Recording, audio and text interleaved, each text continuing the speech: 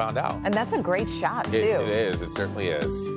All right, it's 5:21, everybody. And while Rhonda is at home recovering from surgery, we want to continue adding students to her brag book. Meet 10th grader Elizabeth Vlaeminick from Clarkson Community Schools.